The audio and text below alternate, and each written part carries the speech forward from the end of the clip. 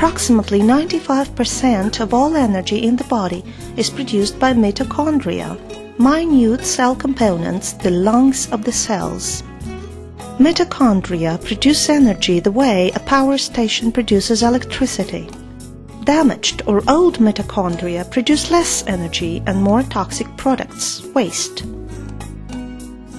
Breathing mountain air by our method helps the body to get rid of old mitochondria, thus making way for the development of young energy producers. She did then introduce me to that lovely machine. And I don't look 60, I hope so, I don't look 60. Now, using that machine, the skin looks fantastic. I sleep well, my chest has opened. Fabulous, really good maintenance, excellent. I really recommend it for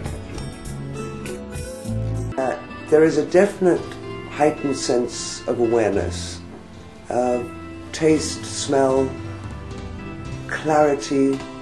I feel energetic, glowing. Can't wait to get on with the rest of the day. It really works.